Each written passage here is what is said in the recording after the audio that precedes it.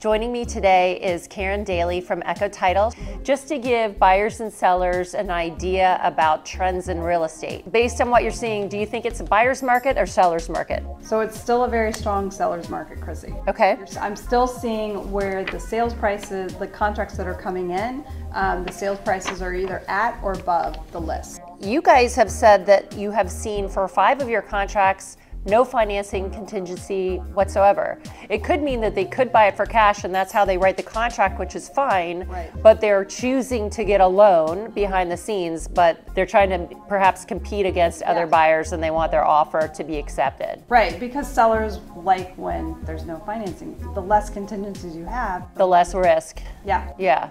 Okay.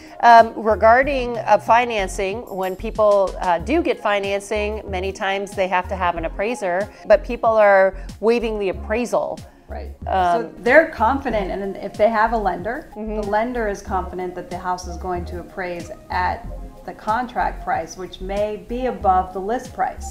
Or it could also be the buyer is putting so much money down that there's less risk for the lender. So they're like, okay, you put so much skin in the game, it's okay. Yes. Another thing that people need to be aware of, Virginia is a buyer beware state. Buyers can do a home inspection.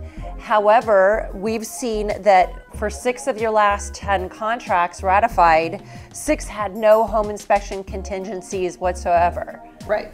Okay, so that sellers like that. They do, because you don't have to worry about a home inspector coming in and throwing a monkey wrench in a deal. You get a 70-page home inspection and then a 2-page addendum saying, fix 20 things or give me a bunch of money. Right, exactly. So sellers like not having to deal with that. Okay, next question, just real quick. Are you seeing any trends that might be alarming or? So we are seeing pretty much every week some contracts come in where a seller's identity is being stolen. Okay. So typically it tends to be with raw land where there's no mortgage and the seller lives maybe not locally.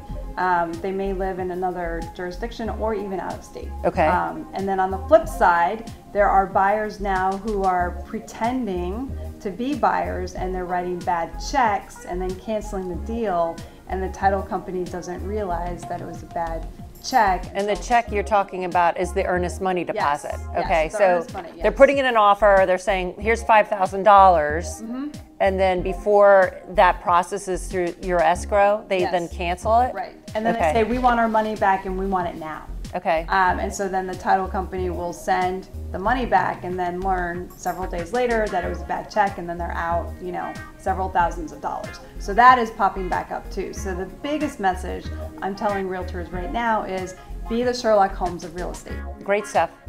Thank you for sharing. You're welcome. Thanks guys for joining us. And please reach out to Karen with any title questions or real estate questions. And of course, you guys know me, so if you want to buy or sell real estate, please reach out. Thank you. Thank you.